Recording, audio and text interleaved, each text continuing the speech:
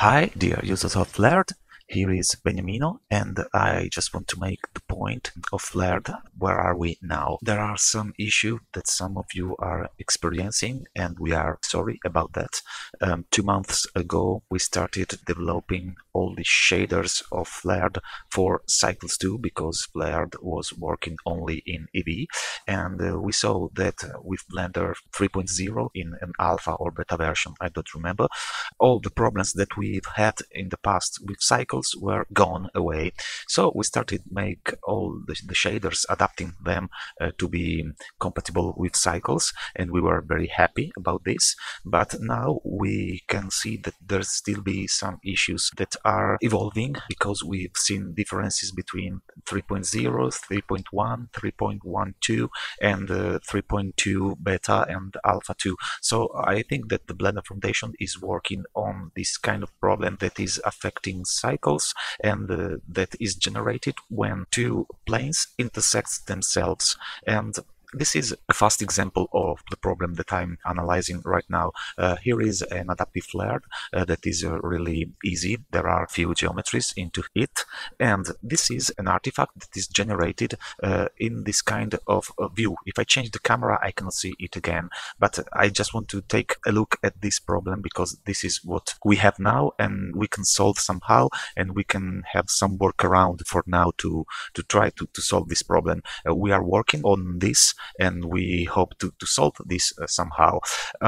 This is generated by two intersecting planes. In this moment, the two intersecting planes are the glow plane. If I deactivate the glow, everything is fine, but I don't have the glow and I need it.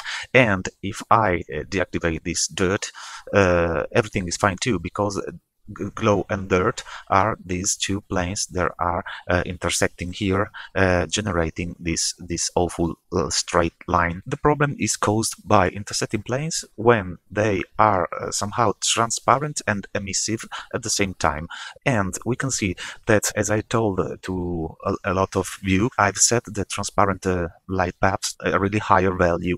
This is not correct because we can have a better result if we adjust this value in function of what we have now here. So let's start from 1, and if you see, this is awful because 1 is not enough to manage all the transparencies that are into this flare. So let's go to one more. 2 is not enough. 3, 4, 5, 6. 6 is enough because this kind of flare has only 6 level of transparency. If your scene has other levels of transparencies, you need to go up with this. Maybe you need to go to 12. I don't know. But anyway, as you can see now, this problem seems to be gone. Why? Because if we multiply the transparency a lot when it's not needed, we will turn up this problem. So if I go to 800, the problem will be very, very lightened. Okay, and so this is the first advice. Start from 1 and then adjust the transparent at the minimum value that you need to make your scene good. In this way, you should avoid a lot of these issues. But it's not so easy because here I was working in 3.1, I think, yeah. Here is another 3.1.2, but is the same. And here I have an experiment I was doing in 3.2 beta or alpha. I don't remember, the one that I downloaded today. Here you can see something different. This is a green flared.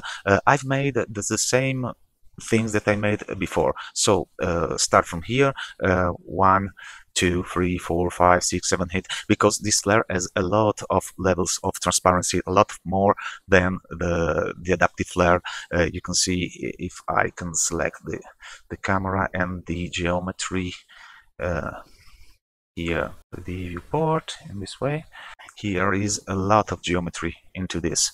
Some beams are all geometries, and there is a lot of things that are intersecting here, but we need more transparency. So 10, let's go up, up, up, up, up. I click a lot of time, and let's see.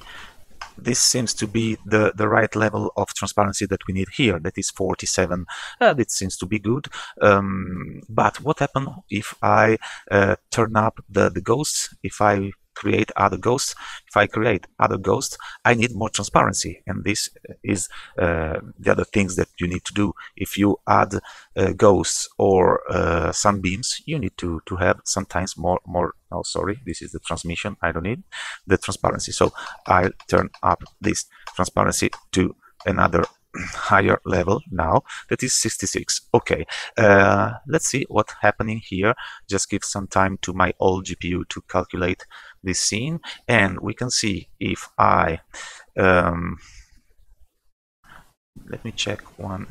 Okay, I'm working with CUDA. Remember this now. I have CUDA activated. If I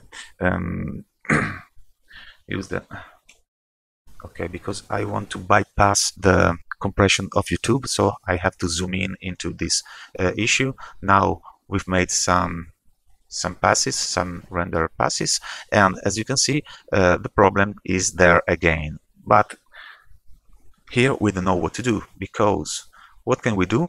If we turn down the value of the transparent light paths, we will have the problem of the transparency. If we still with this value, we'll have this problem again. And so for this, you'll have to choose the optics that is better than CUDA.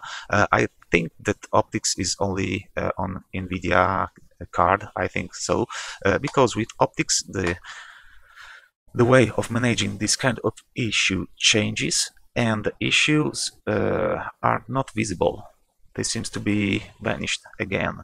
And if I go there, I just see a little problem, dark pixels, but is really hard to see.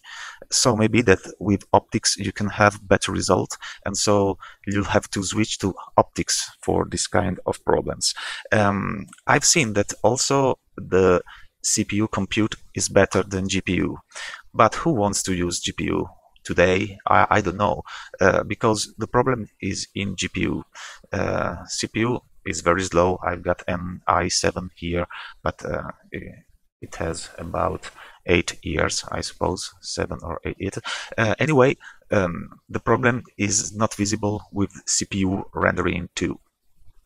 GPU is the best because it's fastest, but is not good when on CUDA. Okay, and in some other issues that I had to use the denoise to the denoise on albedo and normal, but for now I have to say that this problem is not completely solved. These are only workaround, and maybe that there are scenes, complex situations in which this workarounds fails, and so the problem is what can I do? I'll have to switch again to EV, because as you can remember, the old user knows that EV is perfect and has no problem. It is really fast compared to cycles, but have a direct render in cycles. It was a good solution for who wants to work into cycles. And I've seen again that the old way, the legacy mode, that was moving all the flares on a new level that will be rendered in EV at the same time as the scene was rendered in cycles, and then the two scenes, the base of the scene in cycles and only the flare in EV, were composite into the compositor to give a perfect result. Maybe we have to switch back to the situation and let you decide which way to use to avoid these issues, to have a good workaround and to try to have the better result. I hope we will find a solution, but for now this is what I can say to you, and I say thank you to everybody for your patience and for your good message that we receive every day from all of you, and I hope we will go in better and better in the future. So thank you to everybody, thank you for this time, and see you in the next time. Bye bye.